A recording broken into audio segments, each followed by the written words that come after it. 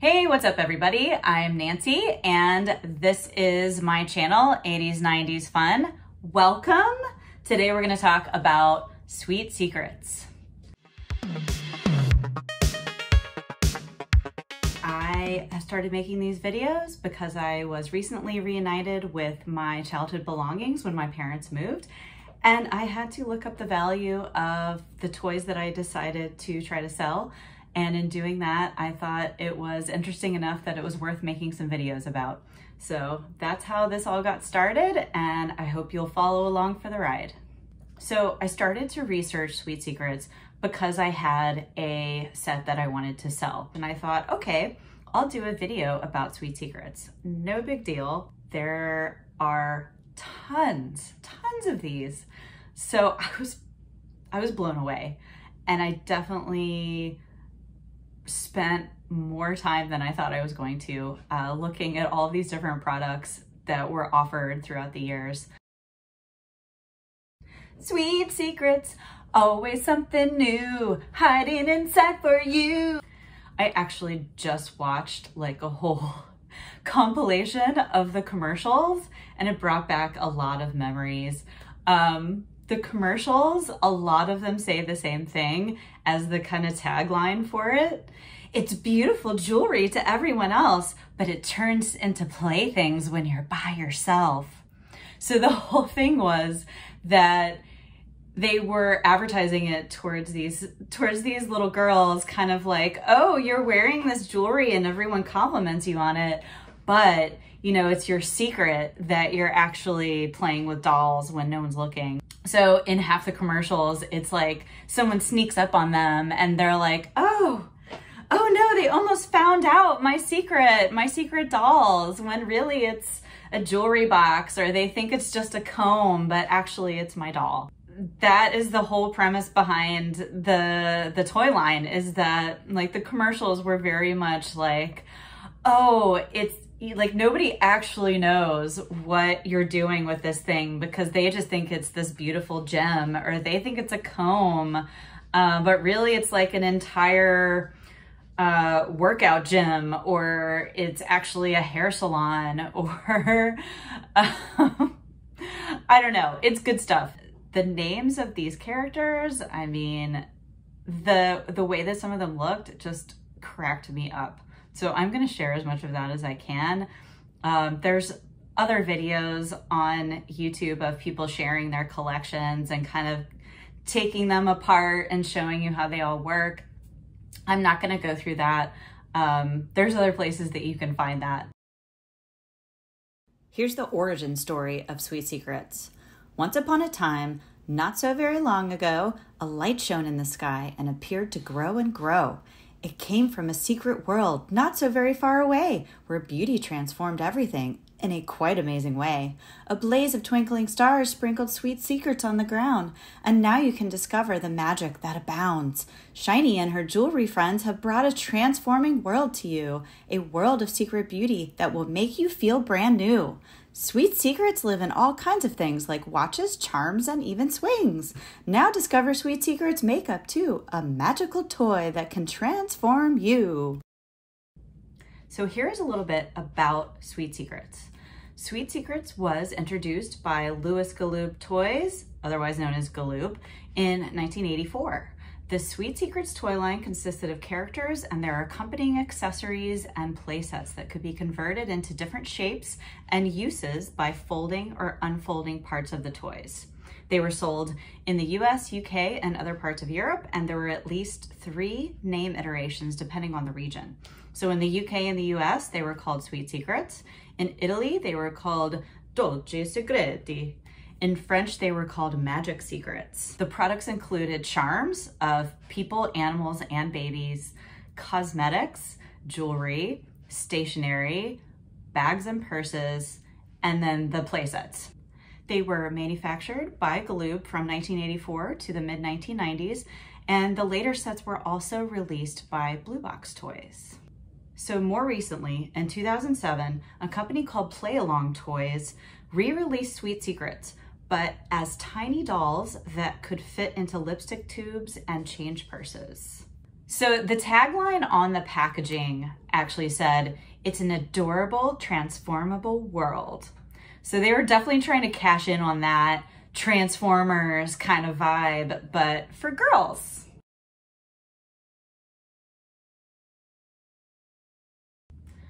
So here's something interesting that I haven't really seen many people talk about.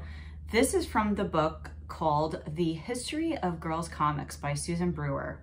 So in that book, she says, typical of a toy-related comic was Sweet Secrets, based on the range of toys of the same name in 1987. Produced by the Colorful Comic Company for Rainbow Toys, this comic was colorful and glossy with an adventure starring the Sweet Secrets characters told in a picture strip. It contained details of the Sweet Secret Club and also an offer for free sweets in conjunction with various sweet shops. Okay, so that's really interesting. Also, I tried really hard to find a picture of any kind of this comic strip. I could not find one. So I would be really curious to see what a comic strip based on a toy actually ends up looking like. What do you think? Should we look at some pictures of this crazy toy line? I think so.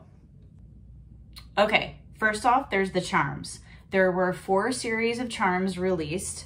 The first series was produced from 1984 to 1987. They were 3 dolls. They came with a necklace and a hair clip, and the doll attached to both those things. There was Flashy with the purple hair, Gleamy with the red hair, and Shiny with the yellow hair. And regardless of the body color, the hair color didn't change. There was a second series. 6 more dolls were released in 3 different gem styles, but the body color never changed, and there were no rosy cheeks or bows in the hair. Came with a necklace and hair clip again.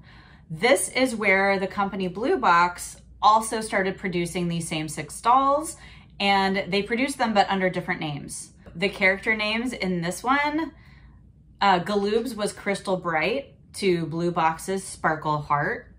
Galoob's Dazzle was also Blue Box's Starbeam. Galoob Glitter Miss was Blue Box's Shimmer. Galoob Shimmer was actually Blue Box's Crystal Bright. Not confusing at all, no. Galoob's Sparkle Heart was Blue Box's Dazzle. The third series of charms, 1987 to 1989. Off-center gems and squiggly patterns. The dolls and the animal characters were in 3 different body shapes. They came with an elastic bracelet, a necklace, and a hair clip. Okay, these characters' names: Curly Heart, Lavendilly, Pinker, Cool Cat, Jazzy Bear, and Mod Dog. The 4th series was released around 1988. It had a very different look than the previous charms did. There were Rockin' Lockets, Rockin' Radios, and Jewelry charms. Okay, the Rockin' Lockets were shaped like dolls, but they were all holding different musical instruments. It played electronic music, and it could be worn as a bracelet or a necklace. There was Beat a Drum, Strum a Guitar, and Tickle a Keyboard. Look at the close-up of this one. It's like she and Sid Vicious used to hang out a lot. Rockin' Radios. There were 3 different radios produced. They were working FM radios operated by batteries, and they transformed into a stage for the doll to perform. They could also be worn as a necklace. The Jewelry charms. These make me laugh. I don't know why. Awesome Girl, Picture Perfect Girl, Far Out Girl, Hot Girl, Rad Monkey, Your Special Pony, Sweetheart Puppy, and Hot Shot Kitty. All right, so there were also animals, and that was from 1985 to 1994. Not all the characters were available in every year's catalog, and there were new variations and colors introduced. So the original series, these were the names: Cat Trina, Kimmy Koala, Mac the Mouse, Pinky Panda, Pretty Puppy, Star Jumper, Tutu Toucan. Lock Goodbye Babies. There were 6 produced. They were play sets with a smaller gem that was the baby character. So there was one called Going Strolling, and that turned into a stroller. Hi There turned into a high chair. Night Night Baby turned into a crib. Play With Me turned into a playpen, Pony Ride turned into a rocking horse, and Swing Me turned into, yes, a swing set. There was also a gigantic play set that was the twin nursery, and it started out, I still can't believe this, it started out as a telephone, and then it turned into this huge nursery play area that had multiple parts to it. Are you starting to understand yet why I got so overwhelmed when I decided to research this?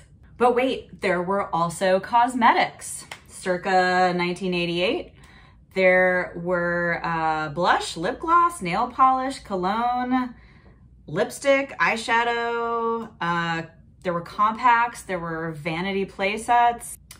Don't forget, also jewelry. There were 4 jewelry sets produced. There were beauty bows and beauty bracelets and dangles. So I immediately was like, what the heck are dangles? Dangles had keyring-like loops, which could be hooked to the plastic chain included with them, forming a bracelet or necklace. They were first sold separately in 1986, then included free with either a doll or animal charm on a blister pack. Okay, dangles, sure. The 4th line of jewelry were Switch watches, produced in 1986. But wait, there's also stationery. Where are you going? There's more. Okay, so there was a whole series of stationery. One called Pens and Friends, that was like a notebook that opened up into a room, and the pen was actually the animal. There were stationery charms, so they turned into dolls or animals, but they were like office supplies. So trying to get kids excited about office supplies, right? So there was a pen, a pencil, a tape measure, an eraser, an ink stamp, and alligator scissors, of course. There were also stationery play sets. So there were 3 sets: Design and Draw Art Studio, Boutique and Shoe Store, and Designer Stamp Shoe Store. But wait, I'm not done. There were bags and purses. So Purse Pals, I watched the commercial for this. They're stuffed animals inside of a drawstring bag. So the commercial was 3 girls sitting at, I guess, a soda fountain, and the guy that worked behind the counter was like, hey, I like those bags, ladies. And they were like, thanks. Shh. But there was also Pika Pouch that were these like shimmery coin purses. There were 6, $2, a cat, a puppy, and a pony available for that.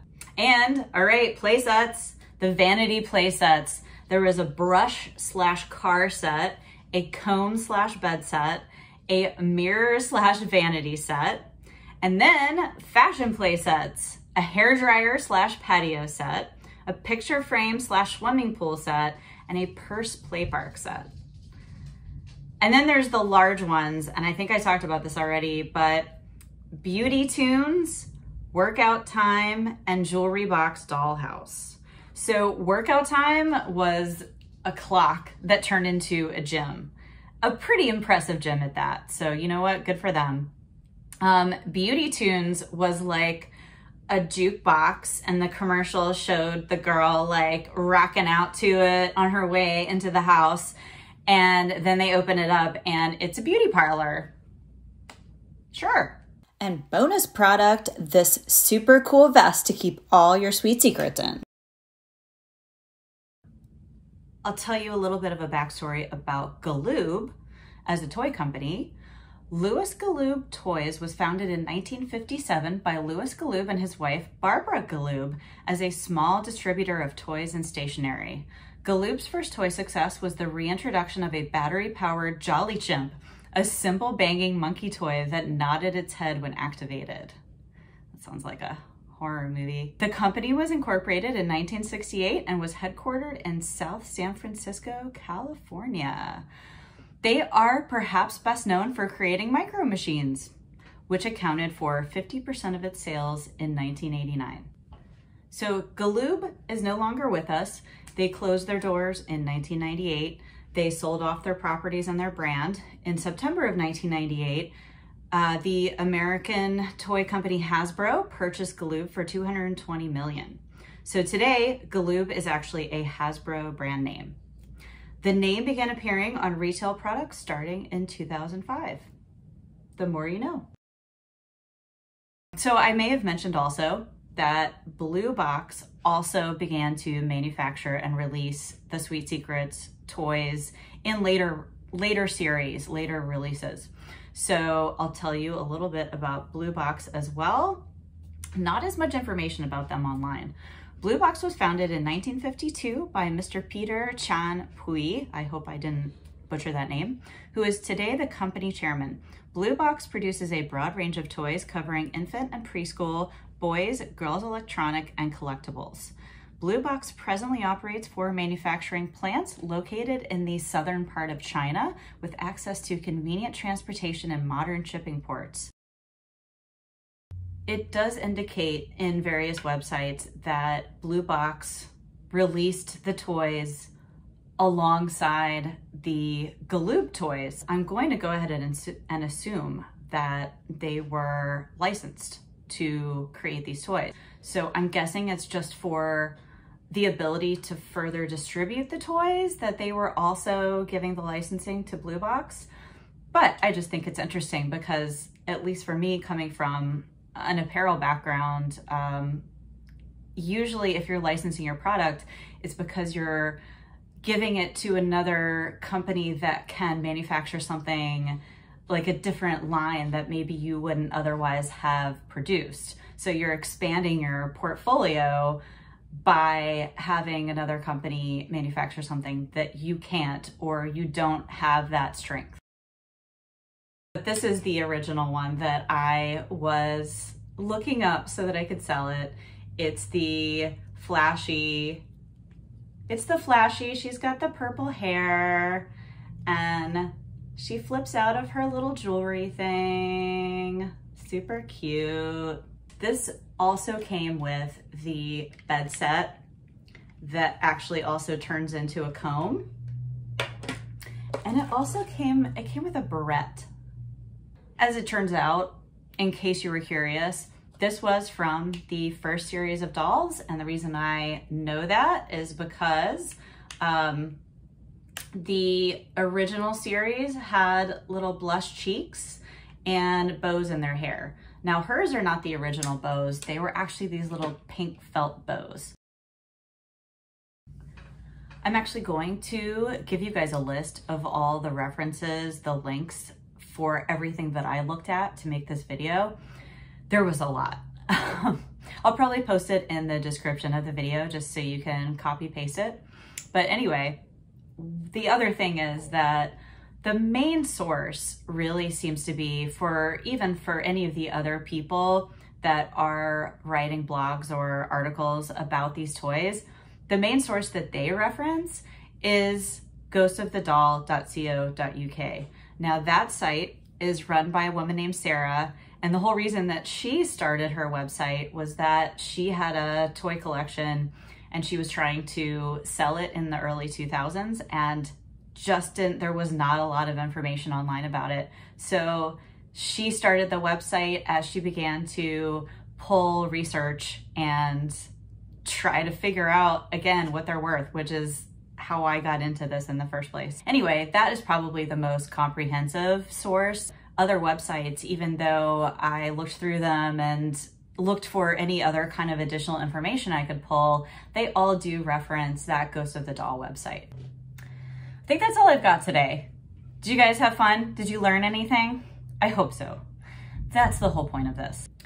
If you're having fun listening to me and you want to check out more, make sure to subscribe to my YouTube channel. It's 80s 90s Fun.